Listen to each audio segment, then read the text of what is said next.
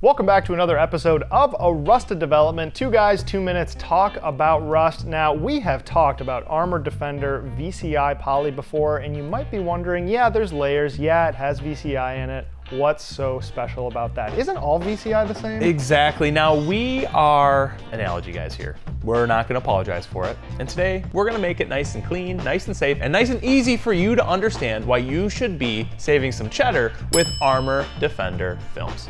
Roll the intro. Roll it. Now, the story of Rust, and the 2 guys who talked about it in 2 minutes. It's a Rusted Development. All right, thanks for hanging in with us through the intro. Now we're gonna put 2 minutes on the clock as we always do. 3, 2, 1. Have you ever been walking through the grocery aisle or simply thinking about cheese, as I often do, and you notice, wait a second, these different cheeses have different types of wrappers.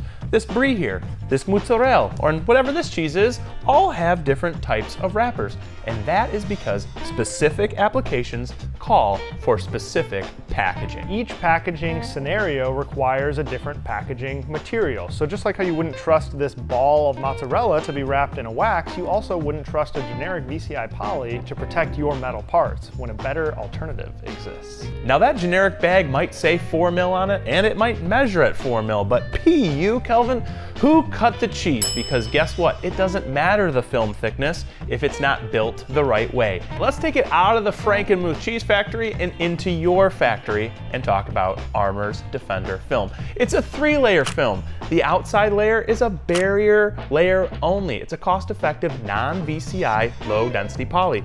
The middle layer, now that's where we give the middle finger to oxygen and moisture. It tries to get in, but we say, and then the inside layer, that's where all the magic happens. That's the VCI layer. We pack it all in the inside where you need it most, closest to the metal part or the cheese. Now, why are we even talking about this? Well, it is because there are certain manufacturers out there who take a micrometer to a poly VCI bag and they associate the thickness of the bag with the quality of the bag in terms of protecting their metal part against rust. Now, that is a misconception, and we'll bring it back to the cheese to show you why. Hypothetically, let's say that all of these cheeses have the same thickness of packaging material.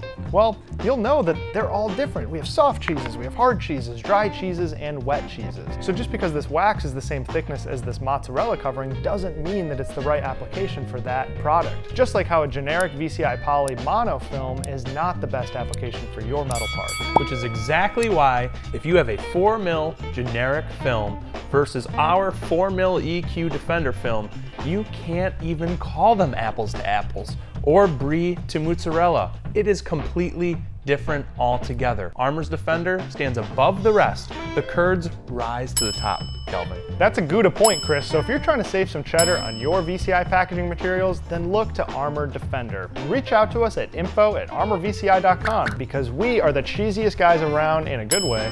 We'll protect your metal parts all the way. We sure will. I'm Chris. And I'm Kelvin. And this has been A Rusted Development. 2 guys, 2 minutes, talk about cheese. Stay cheesy, everyone.